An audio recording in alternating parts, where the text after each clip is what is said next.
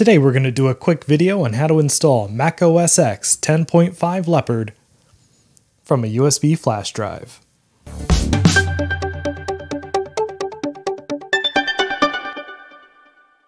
Now, I wanted to make this video because originally I had a little bit of trouble getting this to work for myself, and after a little bit of trial and error and some research online, I figured out what seems to work every time.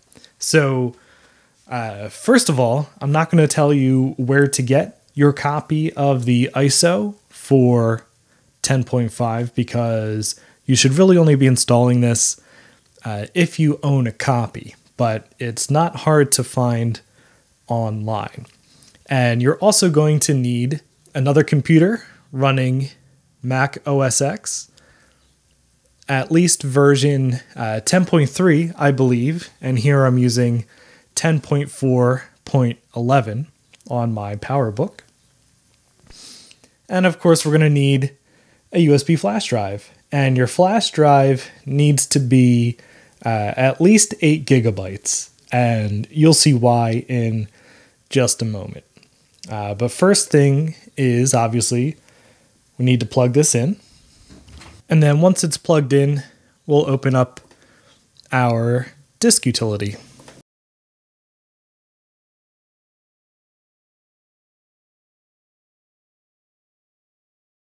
And the real trick here is in how we format our flash drive. So here we have the whole 30 gig flash drive called Flashy, and that is in an MS-DOS file system FAT32. So the important thing is that we're going to have to repartition this, and we're going to have to make sure it's Apple partition map. And then the second thing we have to do is change the partition scheme to 2 partitions. And it doesn't really matter what you name it. So I'll just call this Leopard. So first partition needs to be Mac OS extended, journaled. And then the size needs to be about the size of a dual layer DVD, but at least big enough to hold the entire ISO. So for Leopard, I used 7.7 gigs and that worked. So that's what I'm going to recommend. And then the other one, we don't have to worry about this partition. And then this will take a little while because this is a USB 1.1 interface. Okay, so once it's finished partitioning, you should have 2 partitions here. Here's our Leopard partition, and then just Untitled 2, which we don't care about. So the next step is going to be clicking on Restore. So highlight your partition that you're going to put the installer on. So that's our Leopard partition here. And click Restore. And then we're going to drag the Leopard partition down to where it says Destination. And then we're going to drag our ISO to Source. And then we're simply going to click Restore.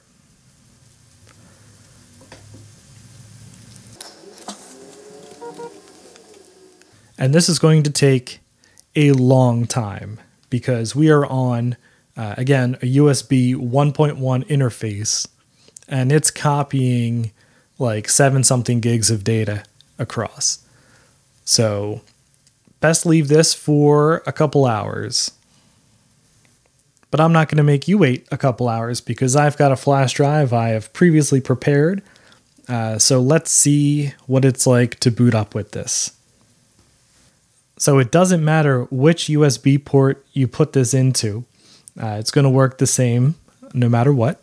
And then we're going to do a restart. And as soon as you hear the chime, hold down the Option key.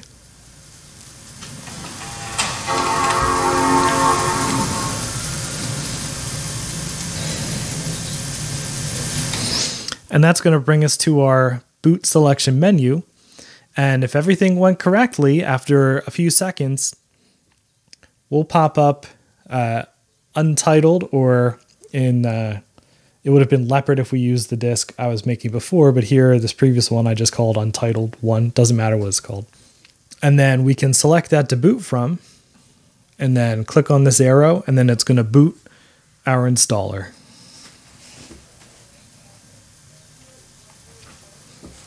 And just a warning, this boot is going to take a while to finish. And there we are. We are now booted into the installer, and we can do our install process as if we were on a CD, or a DVD rather.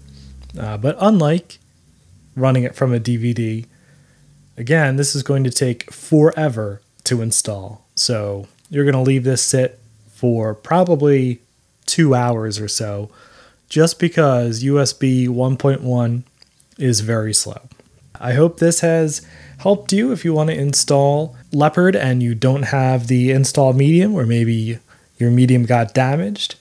You can install on these G4 and G3 systems using just USB, and it works just fine. So if you enjoyed this video, I'd appreciate a thumbs up. If you'd like to see more, please subscribe, and I'll see you in the next video.